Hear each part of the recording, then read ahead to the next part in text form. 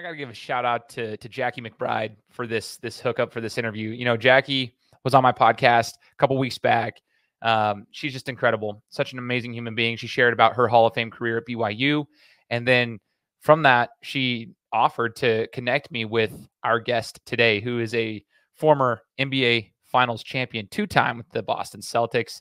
He also played basketball at BYU, but he has a very long career in the NBA, and he has a lot of insight as to what it takes to compete at that level. We were going to be talking about a lot of stories here. So shout out to Jackie for connecting me with our guest today. It's amazing. Greg Kite is going to be joining us. Awesome stories coming your way. We're going to be talking about some of the players he played alongside, just to give you a little bit of perspective. I mean, we're talking about Danny Ainge, Kevin McHale, Bill Walton. We're talking Larry Bird. We're talking he was with the Magic when Shaquille O'Neal came to the team. He played alongside Reggie Miller, played alongside Patrick Ewing.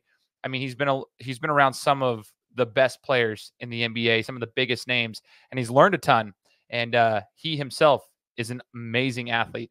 So we're going to learn a lot about what it takes to compete at that level and the life lessons that he learned along the way. So please stay tuned. This is the Game Time Guru. So what time is it? Game time. This is the Game Time Guru podcast, where I interview sports figures from all over the world to help deliver a panoramic view on sports. So whether you're a former athlete, one of the crazies, or simply a casual sports fan, this is the perfect show for you as we peel back the curtains and learn from our guests every single week. I'm your host, Shane Larson, and I'm helping you see sports through a different lens. What's up, everyone? Welcome out to another episode of the Game Time Guru podcast. Shane Larson here, host of the show. Excited to have you guys on board with us for yet another interview. We're in the middle of June. This is crazy. Almost through June at this point. We're closer to the end of June than we are in the middle of June. It's just weird to me. And summer's going by pretty quick, but what that means, the show has been going on for 7.5 years, and it is continuing to grow. And that's what I just wanted to say, thank you to everybody who's tuned in. I know that those who have listened for a while hear me say this quite frequently, but it does take an entire village. So for every guest that's joined the show, for everybody who's listened, if this is your first time listening to the podcast, welcome aboard. I hope that you would hit that subscribe button and listen to any other interviews that we've done or that we will do in the future. If you guys don't know the format, we launch a new episode every Friday, and we get to hear from our guests and learn from them. That's the whole point, is providing a platform to learn from the people who have been there. So this is what we're doing. I just appreciate everybody tuning in. Joining us today, as you guys heard in the introduction, very special guest. It was a connection of mine through Jackie McBride, Hall of Fame basketball player at BYU, as you guys heard a couple weeks back. She joined the podcast, shared an amazing story. And now we get to hear from a friend of hers, which I'm super grateful for. A man of many, I guess we could say, many titles, many accolades, former NBA player, former NBA champion, timely interview considering the Celtics just won a championship this week that we're recording this. Crazy, former BYU basketball. I mean, we've got it all here. We'll learn more about his story. His name's Greg Kite. Greg, thanks for joining the show, man. Great to be with you, Shane. Excited to be here and fired up to let's talk some basketball and whatever. Let's chat it up, man. So it's funny because I believe a guy that I go to church with, his name's David Tidwell, and he actually played football back in the day at he knew who you were basically because he's like, yeah, because he played in the days with like Steve Young. He played 1 year with Steve and stuff over in Provo, and he knew who Jackie was, and his wife knew who you guys were too. Anyway, I go to church with him, and he's like, oh yeah, Greg Kite, blah, blah, blah. Like, we know David and the Tidwells very well. And in fact, and David's brother, Niels Tidwell, and his wife, Gina, live up there. He played on the football team, and we go on vacations with him usually every year. So still in touch. And we were all Niels Tidwell, his wife, and Jackie and her husband, Brent, and me and my wife, Jenny, we lived all in the same stairwell in married student housing at BYU our last couple of years there. So real tight bond with all those couples, and great to know that you know Dave and his family. Wonderful people. Oh yeah, they're some of my favorite human beings. Yeah, I've gotten to know him the last couple of years, serving alongside him, and just a really cool opportunity. So yeah, I just thought it was so funny that first I told him about Jackie when I was interviewing Jackie, and he's like, "Oh, I know Jackie. That's crazy." And then he was telling me the story, and then when I told him just last week who I was going to be interviewing, he's like, "Dude, the same way I know Jackie, I know Greg." He's like telling me the whole thing. I'm like, wow, what a small world this is, right? It gets smaller by the day. It's crazy. So Greg, I want to rewind the clock a little bit. I know people probably are starting to Google your name by the time they listen to this interview. They're going to be like, oh, dude, Greg Kite, okay, NBA champion. They want to know. Okay, let's rewind the clock a little bit, though. I want to even go before the college days, and I just want to kind of learn about your background in athletics, because, if some look you up, you're a tall guy, tall in stature. They might think that, like, maybe basketball was just always in your DNA. I don't know. This is where I want to unpack it, like your athletic career. So at what point, like, did you get into sports? Did you have siblings that were into athletics, a father, mother that were into athletics? Like, when did you get into athletics, and what sports did you compete in at a young age? I first played competitive sports with Little League baseball and Little League football. I was 8 years old, 7, 8 years old in Houston, Texas, where I grew up. And I was the youngest of 4 kids, my older brother, 2 sisters, and my brother, Chris, 5 years older. He was very involved in sports. And so some of the sports were just in the neighborhood. In those days, we went outside and played. That's what we did. So if we weren't playing hide and go seek or catching frogs or tag, we were playing basketball, baseball, football in the street or down at the park. And so I would tag along with Chris. First when they're playing basketball on the driveway, on the outdoor hoop, I got to be the scorekeeper, and then maybe the referee. And then finally, as I got a little older, they let me play. But, I watched him and other neighborhood kids play Little League baseball. So that was really the first thing I got into. And but I love I was involved through those years and through my school years in up to a certain point with football, baseball, track, and basketball. So this is a good question. Then I guess I'll piggyback off what you just said there. Multi-sport athlete. And what's interesting, Greg, is like today in 2024, I coach club basketball myself. So I coach the high school kids that are in the AAU part of basketball. And what I've noticed a lot of is that they start to really hone in on one sport as they get the younger and younger, that they're starting to just focus on one, because it seems like sports are all year round. And it's kind of frustrating because I'm kind of part of that with the AAU scene. They have to play basketball in the spring and then the summer. And, I feel like back in the day, it just seemed like more and more people like were competing in multiple sports. And as a multi-sport athlete yourself, did you feel like that benefited you? And what do you feel about like the era today, like where we're at today in regards to like athletes not really playing multiple sports as often, or as many sports, I should say? Well, there's definitely some good cross training from going to other sports. And I think all the kids and, college and pro players do this, especially pros. You need some time off. So some of what we do and somehow we cycle with our youth sports now is it doesn't give the kids that. And I think it would be a good idea, even if they're just playing one sport. You need 3 or 4 weeks off where you're just not doing that and get away from it. But but even for me, I did get specialized a little bit, and I'm 6'11", or used to be. Maybe I'm shrinking at my age a little bit, but I was 6'10" by the time I was in 9th grade. And one of the sports I loved was playing baseball. I wasn't playing on the high school team, but the senior league, kind of like Pony League. 15 years old, and I'm playing in the All-Star game. And I had a big strike zone. I was a pretty decent hitter. Guy struck me out 3 times, and I realized that wasn't the ticket. Now, the saving grace was that guy went on to pitch at Texas A&M, so he was a pretty good pitcher. But I didn't play baseball after that, and then after 9th grade, I didn't play football either. Not so much because I didn't want to do it, and back then, like my basketball coach was the offensive and defensive line coach for the varsity football team at Madison High, where I went. But the seasons when we got in high school, they overlapped in Texas. In other words, our basketball practice would start October 15th, and we'd start games November 15th, and the football team would be playing until at least Thanksgiving. And then you got in the playoffs, or playing in December. So that's kind of where I made the decision to stop those other sports. But yeah, the question about how does it affect kids and is the best thing these days, there's pros and cons. Yeah, for sure. No, that's interesting.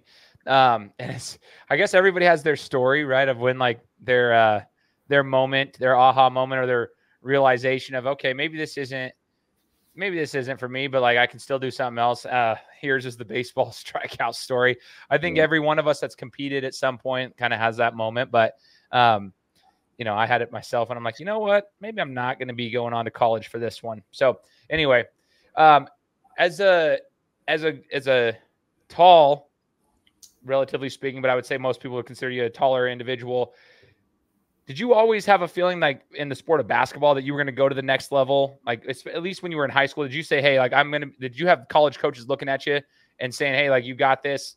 Or did you have to like work at it? It was like, what did you feel like as far as your recruitment and the spotlight on you? Because there's not a lot of kids in high school, especially that age, that are 6'10", 6'11", and highly athletic. You know what I mean? Yeah. Well, it goes back to when I was 10 years old. As a 10-year-old, I kind of, even though I was playing these other sports, I fell in love with basketball. That's when I put on my first organized team at a YMCA. Then the following year, I was playing what we called junior high back then, but middle school in most places. And I was growing a lot. So, but even from that, as a 10-year-old, I knew that I wanted to play high school basketball like my older brother was playing. They also got to play in one of the last all-church basketball tournaments. Our church team out there in Salt Lake City, or went out to Salt Lake, so that was pretty cool. And so play high school like him, and then we became fans of college basketball. University of Houston had some great teams back then with Alvin Hayes and Don Chaney, and even the NBA, like the Houston Rockets moved from San Diego to Houston about that age, about when I was about 9, 10 years old. So that's what I dreamed about, wanted to do, wanted to be from that age on, from 10 on. And so I kind of had these goals. I knew it wouldn't just happen. I just wanted to do that. Like I said, 10, 11, 12, I'm 13, I'm growing a lot, a little uncoordinated. So I had some great coaches, even going back to the first coach of that YMCA 10 and under team, but I had excellent coaches, in high school, junior high, college. And so, I learned a lot of things, did a lot of drills, put a lot of hard work into it. And that's what, helped to get me to each ensuing level.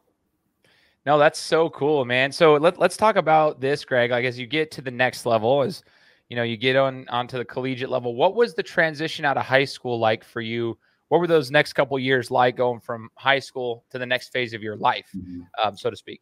Well, going back, being in a big city like Houston, I got to play a lot, especially in the summers and the fall before the high school basketball season or high school basketball practice started, with college players and even pro players when I'm like in 10th, 11th, 12th grade. So, and then I was, among one of the best players in the country. I was at McDonald's high school All-American.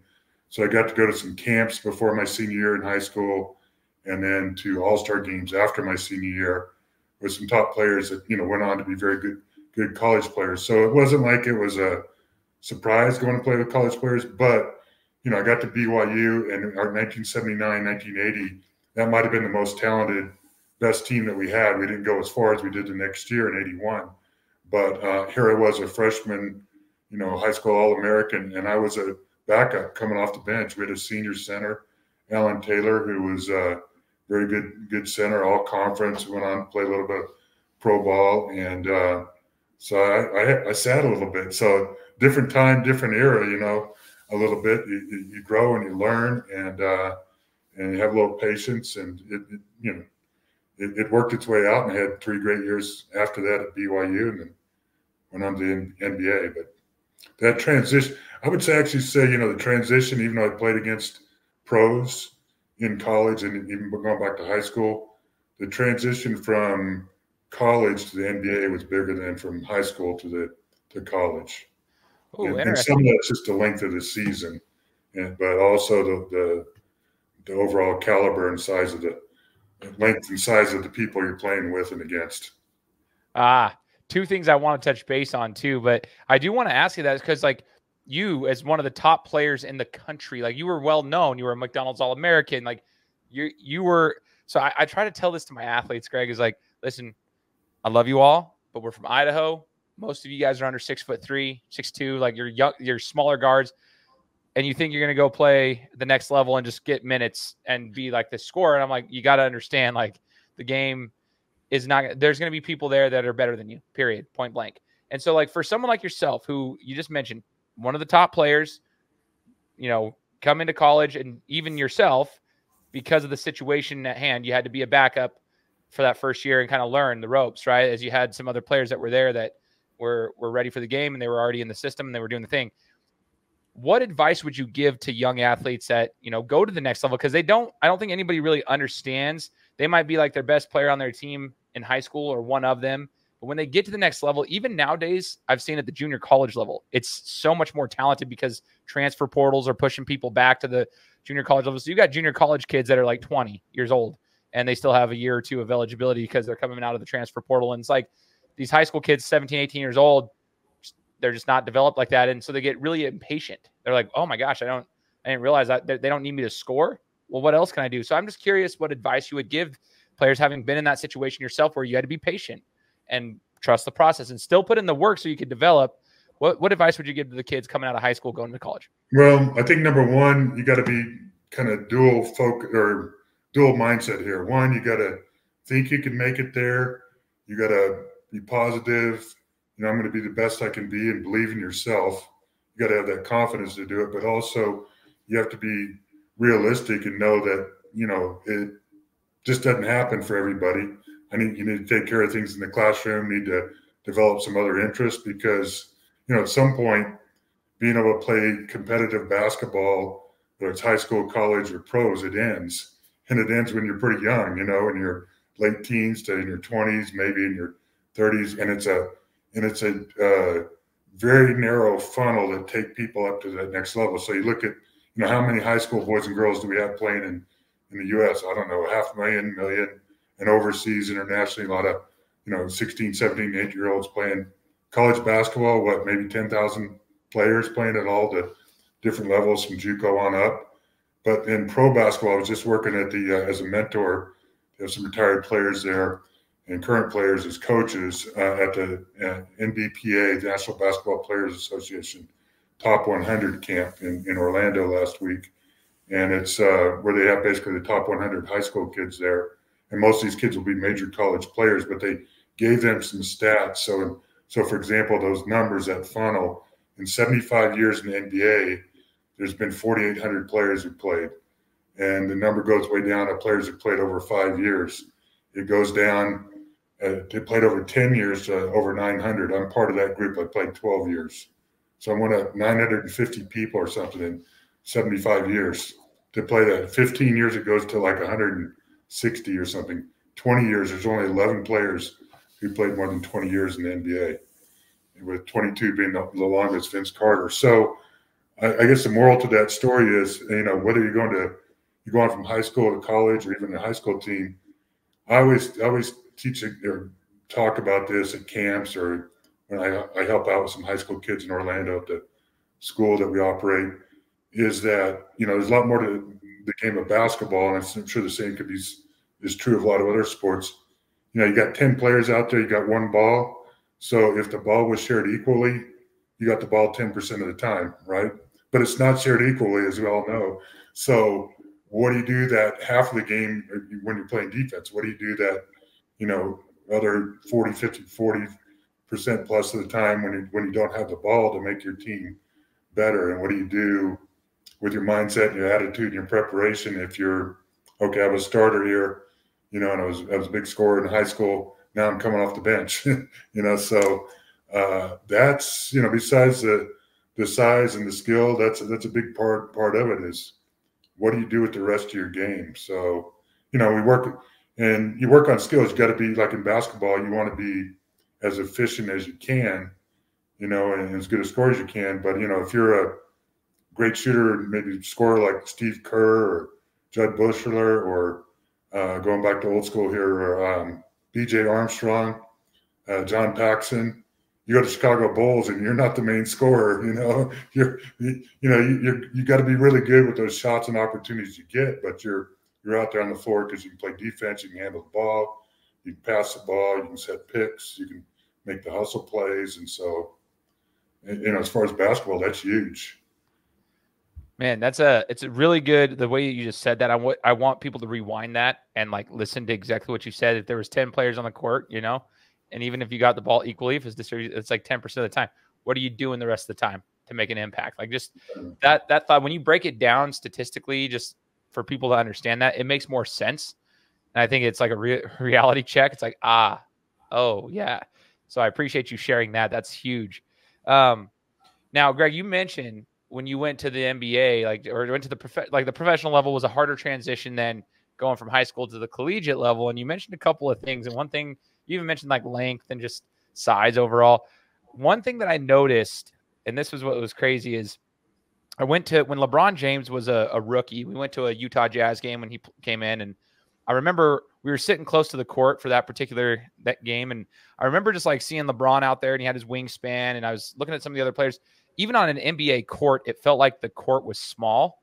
And I was like just seeing it from a different angle. Usually I'm up at the top seats because I don't have the money to go down the low seats, but we were down below, and I'm like, holy cow, dude! Like these guys are big boys. Like the court shrinks, and with the spacing and the speed that they play at, it looks like a small court, even though it's the biggest court you can play on. Like in from talking about like any level of basketball, it looks small. And so I have always like talked about that, just like the length of high level athletes in the sport of basketball is just so crazy. Their size is just wild, and how they're able to space that on the floor. And somehow we have a bunch of dudes that are under 6'3", 6'4" in Idaho, and we can't figure out spacing. It's just insane to me. But like, I'm curious, when you get into the NBA or when you get into the professional level, what was the biggest reality check? Was it like, did you feel like you were strong enough? Did you feel like you were skilled enough? Or did you feel like, man, like we've got a lot to work on? Yeah, I was strong enough, and I got stronger and matured a little bit more, but that was one of the better assets I had. Whereas sometimes guys come in to the NBA or college and they need to fill out, gain some strength. That's just part of it. And that's like LeBron. LeBron came into the NBA 20 years ago, built like an NFL linebacker or tight end. So he's had a pro body right from the start. But length, what you mentioned, that's a huge thing. Not that we didn't see players with that, but we always talk about how tall a basketball player is, but we don't do anything with the top of our head in the game. It's not soccer, so it's all about how long you are. So my reach, and also hands can help with that. I'm 6'11", but my reach is about 7 feet, and I could reach up, standing reach, about 8'11". So Kevin McHale played with us with the Celtics. My height, or maybe a little bit shorter, he could reach up about 5 inches higher than I could. Robert Parrish, 7 feet, he could reach a lot higher than I could. Bill Walton, when he came, over 6, again, and even other positions. Dennis Johnson, back then, a 6'5" guard, very long arms. So, and that's what the pros in college, look for often. They say, okay, this guy's a 6'3" guard, but he's got a 6'8" reach, or he's a 6'8", a great example, BYU's got Fus Traore, post guy is about 6'6", and built like Wayman Tisdale or somebody like that, and great in the post, but he's got a reach that's about 7 feet. So, your arms don't get any shorter when you get tired. So you might not jump as quick or as high.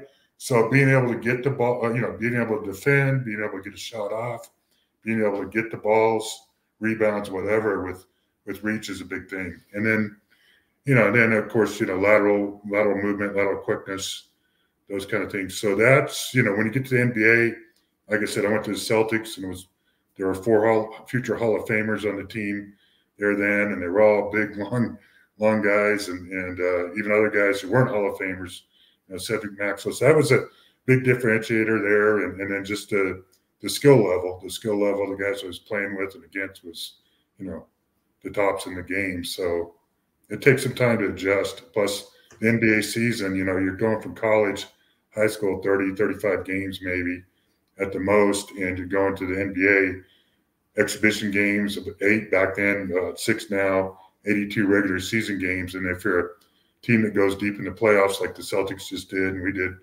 that's 20 plus games in the playoffs. So you're playing well over 100 games with a playoff team, and it's a long season. So that's an adjustment for a rookie or first or second year player. Man, I bet. And that's one of the things, like, so couple, like the Celtics themselves, I mean, obviously historically one of the most like talented franchises, right? They do things the right way from what it sounds like. And, talking to a lot of different, former basketball players, current basketball players that play in the NBA, I've heard some things. Just every franchise is different. Like not everybody's ran the same. It's almost like a different business for everywhere you go. Everyone thinks, like the general fan would probably just think they're all ran the same way. They're just in a different city, but they're not. It's like a different business everywhere you go. Sometimes you get players in there that are just collecting a paycheck, and sometimes you get players that want to win. you were over there with like you said, future Hall of Famers that were playing with you. I'm curious to know. I want to know the inside scoop of when you get in there. Like, what were the practices like? What was it like in that franchise as compared to like maybe some of the other players? You don't necessarily have to call out other people. Maybe you had some great franchises, but I'm just curious the Celtics specifically because we hear about them all the time as a championship franchise.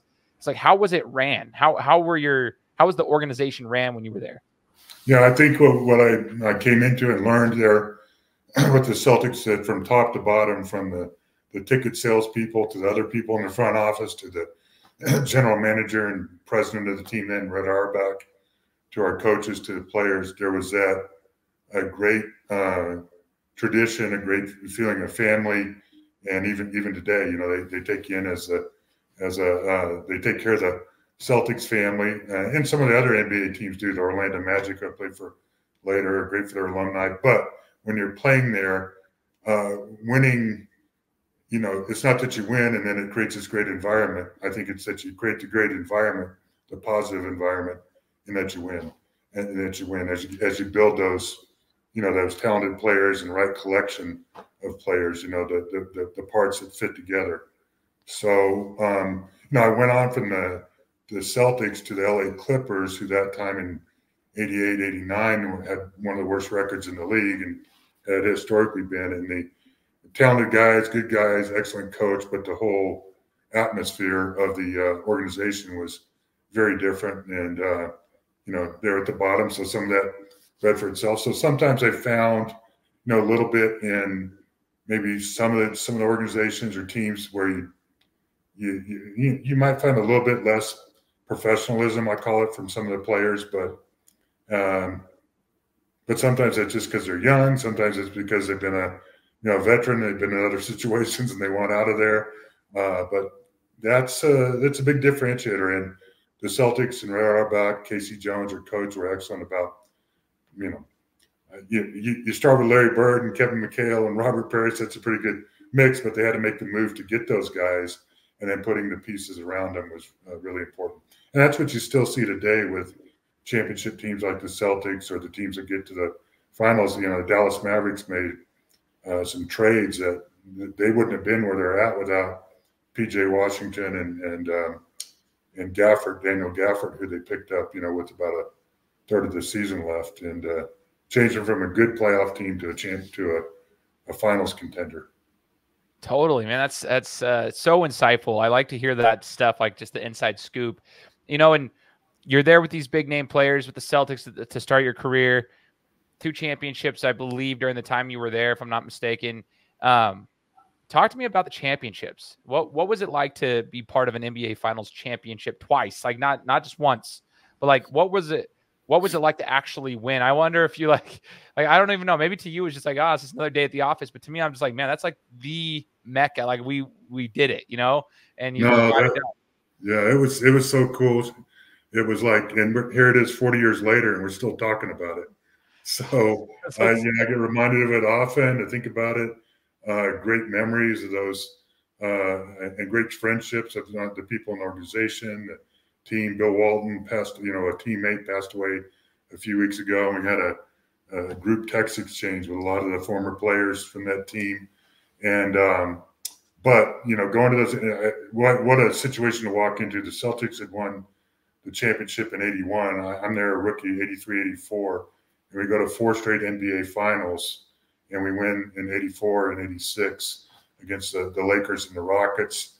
That was, you know, the years of the Magic Bird years, and it was really a turning point for the NBA as far as popularity and TV, you know, exposure and TV contracts. And then, of course, so was Bird, Magic, you know, the tail end of Dr. J and Kareem Abdul-Jabbar's careers there in the 80s. But then you get Jordan coming in the in the 80s, mid 80s to the 90s, his championship teams, and you see it just exploded. And you see where the popularity of the NBA has gone from that. And so being a part of that era with those 2 elite, the 2 most the winningest franchises, the Celtics and Lakers, the rivalry there was very cool. And getting to say that you're a champion and enjoying that the rest of your life was awesome. No, that is so cool. Who was your, like, I guess if you could talk about, I mean, there's probably a ton, but if there was like a teammate that you played alongside with that Celtics championship organization that taught you the most that you were able to take with you throughout the rest of your playing career, who would it be and what did they teach you?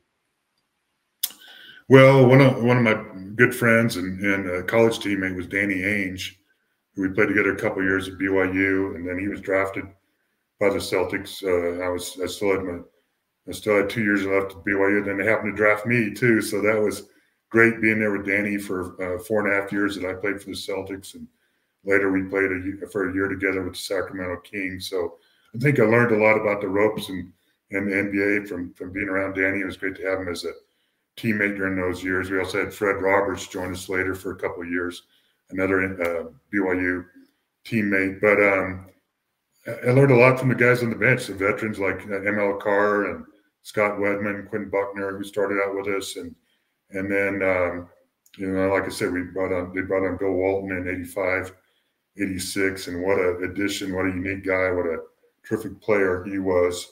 I had a lot of fun with a guy that I really liked and spent a lot of time with on the court was and off the court some was Kevin McHale, and Kevin was a master of a lot of post moves, and we spent a lot of time. I was his practice dummy a little bit, but we spent a lot of time playing one-on-one in the post, and he let me make a few moves. I learned a lot from him there, and so it was great to have Kevin as a teammate. Man, those are some big names, dude, and it's cool that you get to like talk about that because you're one of them. Like you were right there alongside of them, so I think that's just incredible. As you look at the rest of your career too, I mean, because that's just the beginning of your career. Like you mentioned, you're one of the, what did you say, over like 950 people plus, or 952? I don't know exactly what the number was at this moment. What was the exact number of how many players have played? I don't remember exactly. In the 900s, about 950 that played 10 years. So you're one of those, right? And so the Celtics were the first half of that, but you had some experience with some other organizations. You mentioned the Magic earlier and just how they treat the alumni, those who have played, within the former players. What was, I guess, your favorite memory outside of the Celtics when, you win a championship? Someone said, man, like, can you even top that? Did you have good experiences that you would be willing to share like that weren't necessarily a championship, but that you could take with you, life lessons that you were able to take with you throughout the rest of your career? Sure. I went on, just to run it down, after the Celtics. I played for the Clippers for a year and a half, and then the Charlotte Hornets their first year for a couple of months, and then Sacramento Kings for a year. Then I went on to the Orlando Magic for 4 years. And then my last full year in the NBA was split between the Knicks and the Pacers. So, I mean, I got to be teammates with the guys on the Celtics and some guys that you'd recognize, like Mike Woodson who's the head coach of Indiana, was a teammate with the Clippers. Michael Cage, who's an NBA rebounder, Sacramento. Kenny Smith was a teammate. Danny Ainge was a teammate. And with the Magic, the first 2 years they were relatively new. It was the second year of the franchise. I got to start most of the games, and all that experience on those teams that weren't so good, the Kings, Clippers, Hornets, I got to play a lot more. That was really good for me in developing as a NBA player, even though I was more suited to be a backup role. But I did start all these most of the games the first 2 years with the Magic, and then they got some guy named Shaq, and they gave him my starting job. And they've never given me an explanation since. I don't know why.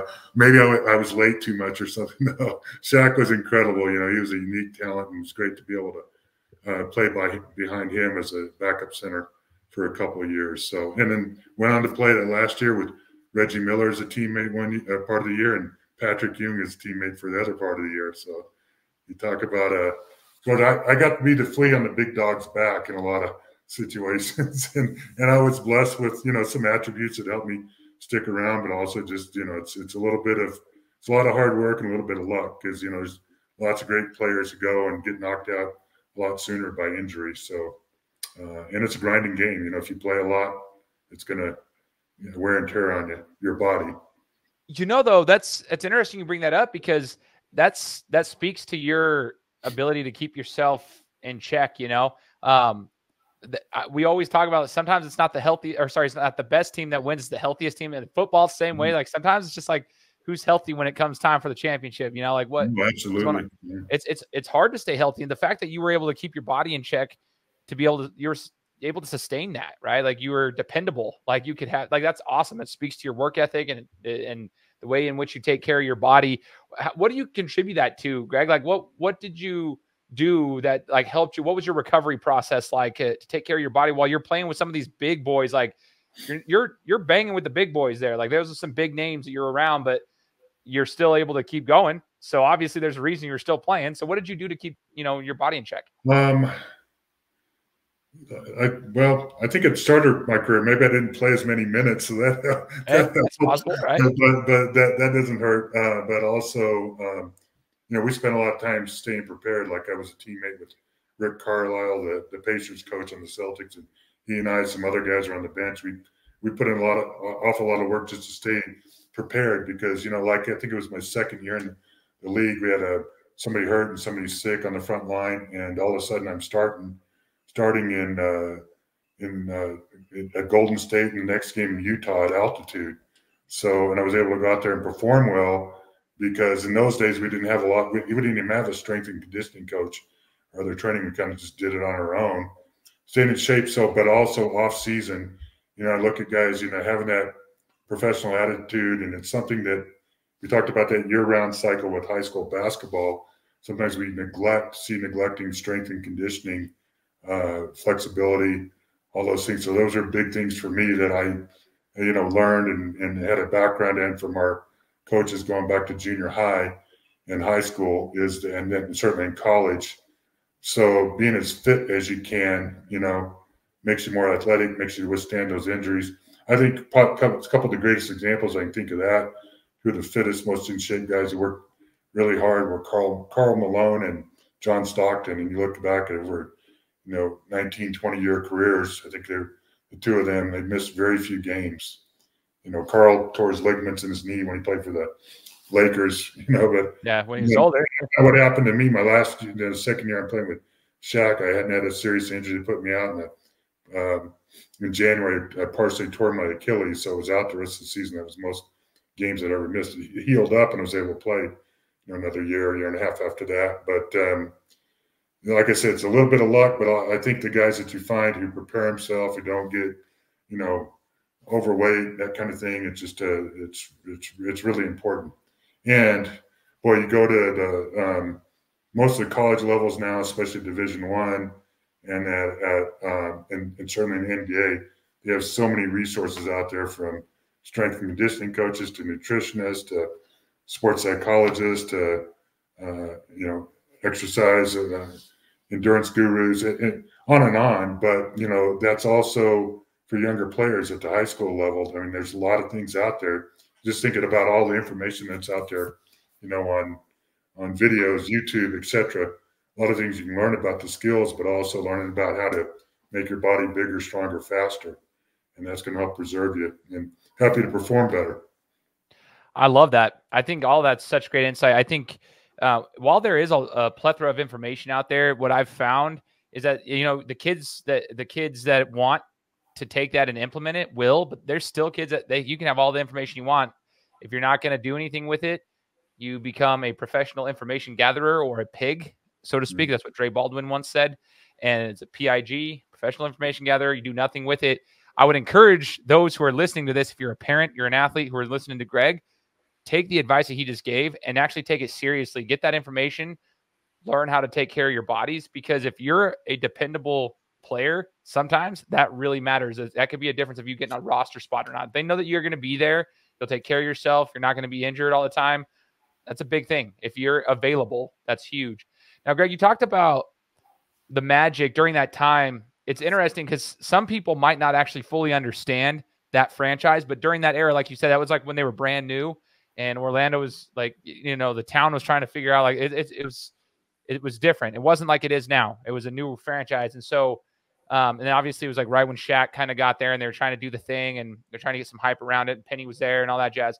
But what was it like, I guess, from a player's perspective? I've never had an opportunity to ask somebody this yet. So, like, being there in Orlando, trying to get the fans behind it, did you feel like the fans were pretty awesome, or was it kind of a struggle to try to get the community behind the team?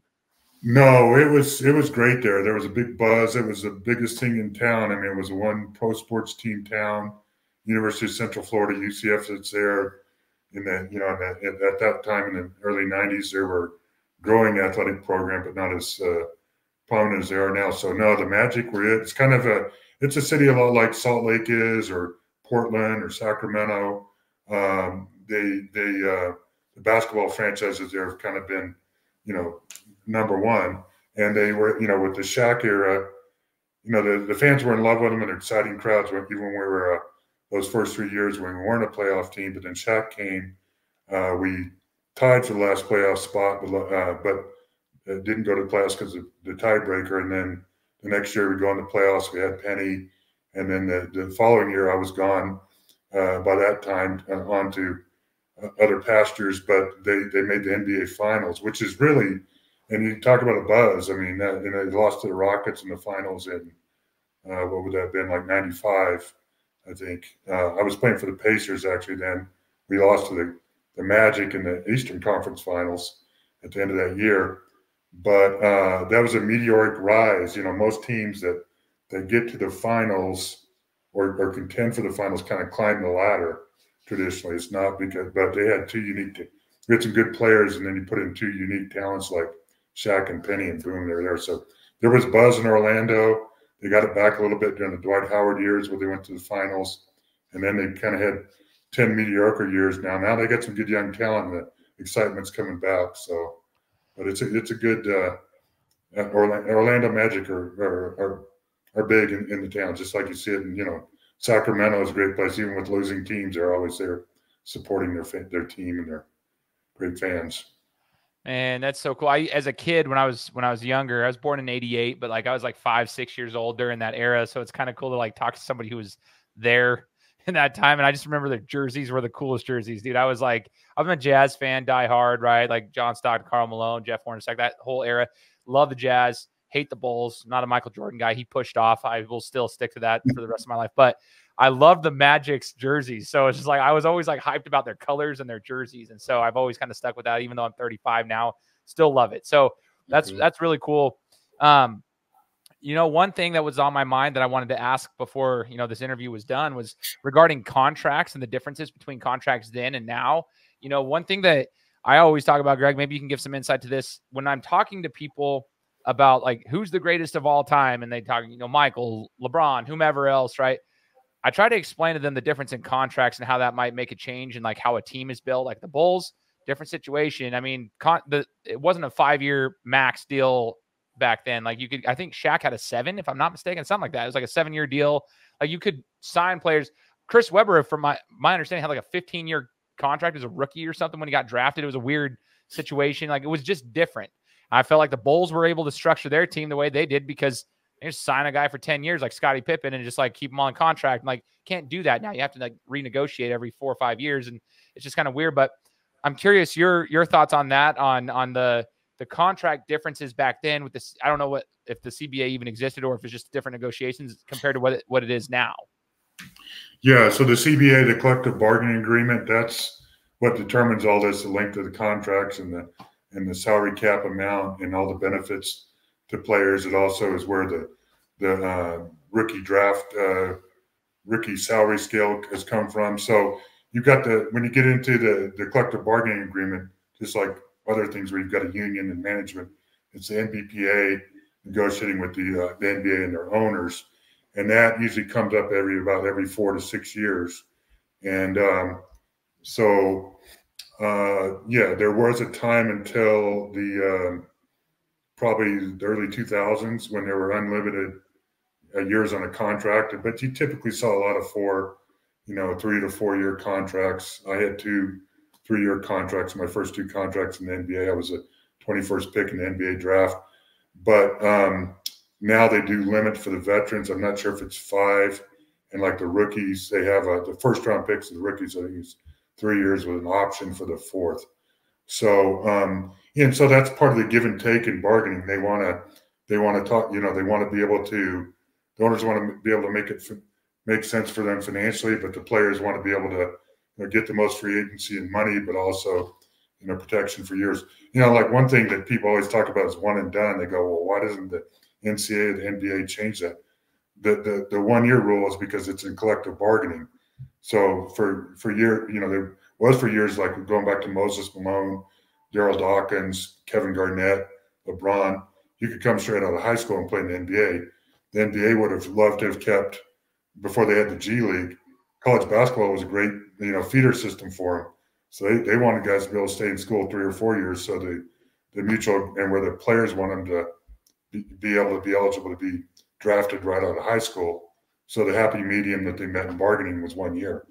And it's stuck like that 1 year, or 19 years old if you're coming from overseas. So that's why that is an example of what it is. But, the most amazing thing, and people talk about these salaries, and I mentioned the Magic Bird years where the TV viewers and really took off. Then you had David Stern, you had the Dream Team, you had Jordan, and it became a worldwide game.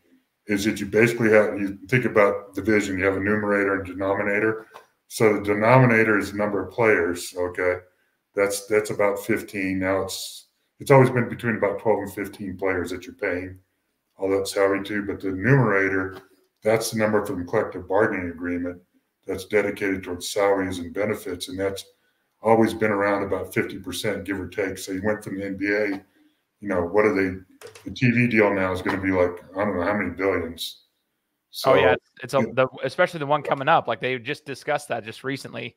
Yeah. It's a massive deal. Oh yeah, they're talking about that there will be a player makes $100 million within the next 5 to 6 years, probably, with the new TV deal. And so it's just because there's been so much money into the system and the value of the franchises.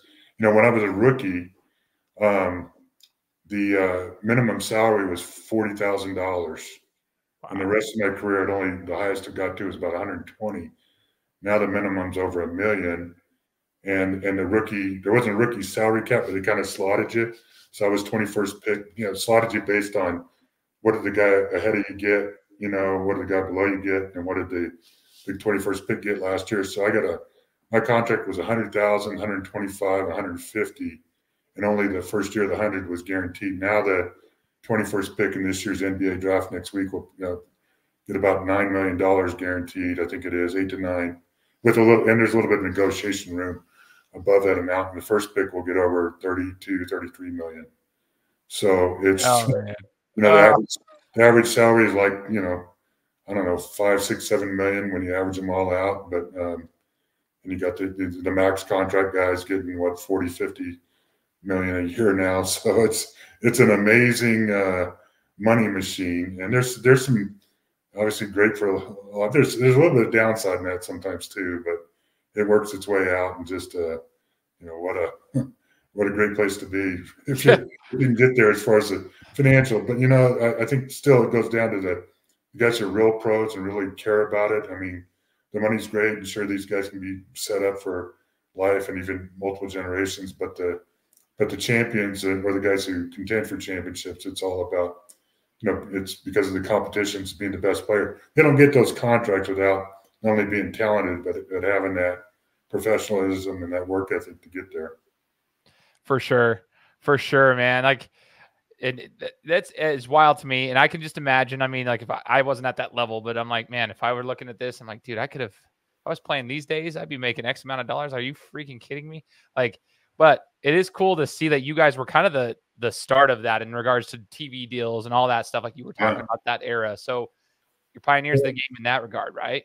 Yeah. And it's very interesting thing is, look what's happening with colleges and NIL. And then even now Florida just passed it. There's 31 states that high school kids can earn NIL money. So there's some of the Division I teams, there's role players with NIL and basketball making 600,000-700,000 more money than they'll ever make in 1 year in their life. I mean, usually a role player even from Division I team, he's maybe playing some pro basketball, but not likely an NBA guy or an NBA fringe guy. So it's pretty incredible. It's a very backwards thing, to most people in life. I mean, most people in their lives won't make this kind of money in any 1 year, but it's backwards in that most of the time we earn more money as we get older.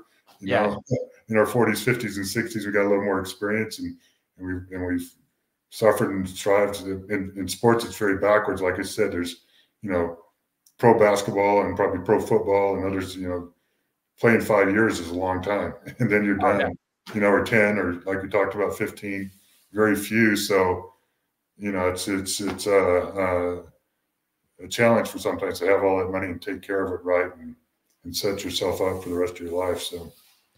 Totally. It's funny. I was, at a basketball tournament in December or January this year, local tournament. They had guys coming in from different high schools in California, Arizona, Nevada, into Idaho. And we had a tournament that we were watching here. It was super, super cool. And one of the kids is going to play Division I ball next year, and he'll be in the NBA the following year. And so he was a senior this year, and he had, 7 figures in his bank account. That was kind of the deal, because he got an NIL deal. And I'm like, dude, this kid's 17 years old, 7 figures. And I mean, I was just watching him play, and the way he conducted himself, he's actually super respectful. One of the most respectful height. I mean, he's almost 7 feet tall, super athletic, but he was super respectful to everybody. I was just like, he was really good. His impression for me was really awesome. And I was just sitting there thinking, man, like, what a day to be alive, huh? If you're a good athlete, like, kids already doing big things at the age of 17, 18 years old, and he's going to do even more, I hope, so long as he's healthy. And it's cool to see. I mean, some of the non-revenue sports, the Olympic sports, there's gymnasts and other athletes, because they've developed a following. The amazing thing with social media, they've built these followings, and that's part of the reason they're able to command that or get that type of money. Even as what used to be an amateur now. So it's changing, but people got young players got to keep in mind, young athletes got to keep in mind, and parents, that's not going to happen for everybody. And there's still going to be, I think when we get into the next few years, we're going to see maybe some kind of split up of the major schools and the smaller schools. And hopefully it won't, what's going on with pay won't kill the Olympic sports and colleges, but they may be separated off. Or, I think we might see, basketball and football at the 60 or so biggest schools in a separate organization from the rest of the sports and smaller schools. So that's why I think it's always important. You got to play and do it for the love of the game. And if those things work out, they do, because all the benefits of playing sports and being involved in sports, they're much more lasting than any financial benefit. And just the friendships and memories, camaraderie. And look at you, for example. I mean, it's a $1 trillion. If you love sports, it's going to end where you play sometime, but it's a $1 trillion industry. There's all kinds of things, from being a podcaster to a broadcaster to a coach to an athletic trainer to being in marketing. So it's a cool thing. You can love the game and set your sights, if that's what you want to stay involved in, with being in something that you can do for the rest of your life in the game or for much of your life. For sure, man. I love that. What's cool about this, Greg, is chatting with you. There's a lot of people I've talked to that have differing opinions on the state of athletics right now, just because of the money that's involved.